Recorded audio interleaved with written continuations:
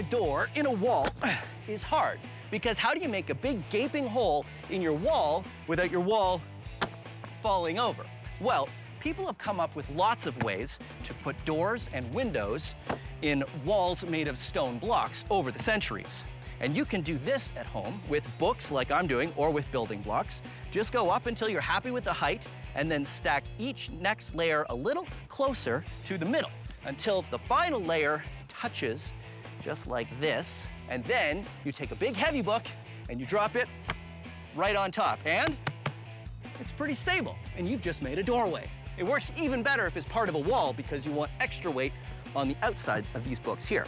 So of course, I had to build one that was part of a whole wall. This is the same corbelled arch built out of little building blocks. And as you can see, I went closer and closer together until it meets at the top, and it is very strong. Whoa. Ha-ha! Now, let's max it out. The kind of arch we're building is a corbelled arch. And the Science Max build team and I are using pieces of wood cut to different lengths. How high can it go? We can use my head to, no, okay, wait. It takes a while to get together, but once it's done, it looks just like the kinds of doorways stone buildings had in ancient times. Ta-da! There you go, a maxed out corbelled arch. We went straight up until we got to these layers, and they got a little bit closer and closer to the middle until the last piece is one big solid piece. And if we built this right, it should be strong enough to hold me up. Yeah! Science! Woo-hoo!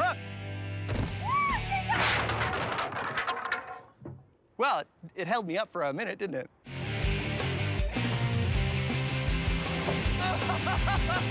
Yeah! My name is Phil, and I take your everyday science experiments and do them big. This is Science Max, experiments at large. Science Max!